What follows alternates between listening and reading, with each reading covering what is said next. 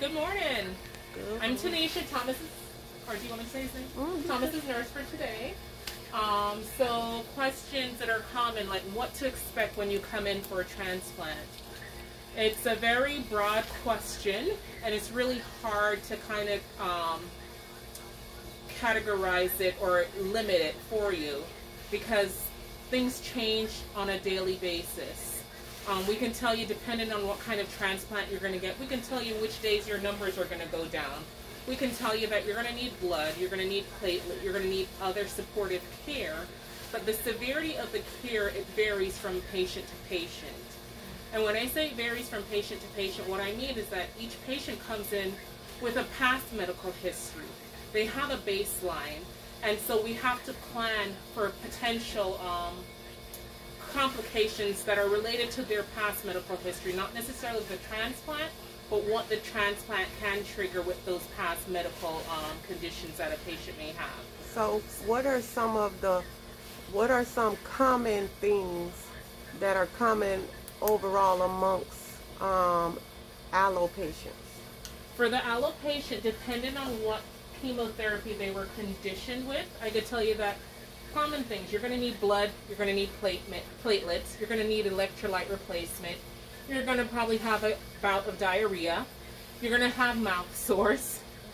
The severity, again, it depends on which chemotherapy we conditioned you with. And when we say condition, meaning to get your body prepared for the stem cells, we give you very strong doses of chemotherapy to kill whatever potential cells are left back in order to give you the new stem cells. So how do you know when the new stem cells are starting to grow or take over? How we know, it's a process called engraftment, and what we're looking for is the white blood cell number to start coming back. So your white blood cells, the normal number is anywhere from about 4 to 11 is the normal range.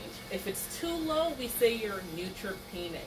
If it's too high, we might say, what's going on? Do you have an infection going on somewhere? And that's just a general definition outside of oncology. What's neutropenic? I'm going to tell you. So neutropenia, so with the white blood cells, going back to how do we know when your new cells are working in the process called engraftment. So with the chemotherapy that we give to condition the cells, we're going to knock out the white blood cells. It's going to go down to 0. Sometimes it says less than 0.2 for days. Yeah. We know that the cells start to work when those numbers start to come back up. So we saw 0.2, 0.6, 1.3, 2.5, 4.0. And sometimes we help in that process by giving a medication called, it's a growth factor is the terminology for it. And what it does is it stimulates the bone marrow to produce mature white blood cells. So that means no more of Thomas's old cells are there, only the new cells? That's what that means, yes. Okay. Now you asked what are neutrophils? What does neutropenia mean? So we spoke about the white blood cells itself as a whole number. Your neutrophils make up anywhere from 30 to 70% of this whole white blood cell number. There are other numbers that we don't look at per se. We have eosinophils, basophils, a whole bunch of other phils. But that has nothing to do with it. You asked about the neutrophils. Right. So the neutrophils are, they're actually the ones that produce the mature white blood cells themselves. So when we say a cancer patient is neutropenic, we say this number is too low, the neutrophil is too low, and that's, remember, your neutrophils is your immune system. That's your defense mechanism. That's your military that's protecting your body there. Okay. So when you don't have no neutrophils, anybody could just come on. Border Patrol can't stop them, nothing.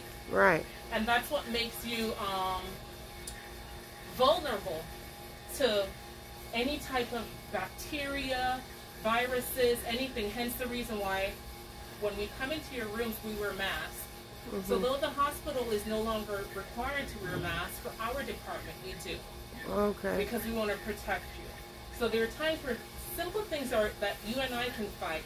Because of his transplant process, he may not be able to fight it. He's more susceptible to the simplest of things. And so you find that we frequently do a lot of blood, you know, because we're looking to see what's going on.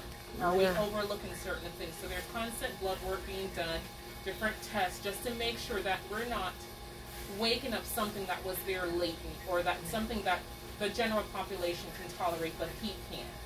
If that helps. Okay. Let me check his temp really quick. Thank you so much. You're We welcome. appreciate it. Okay. So, is that all you want? Press record? No. Is that all you want the people to know, Thomas? You want them to? You have any more questions for her? Did I answer them appropriately? Okay. Thank you. Let me check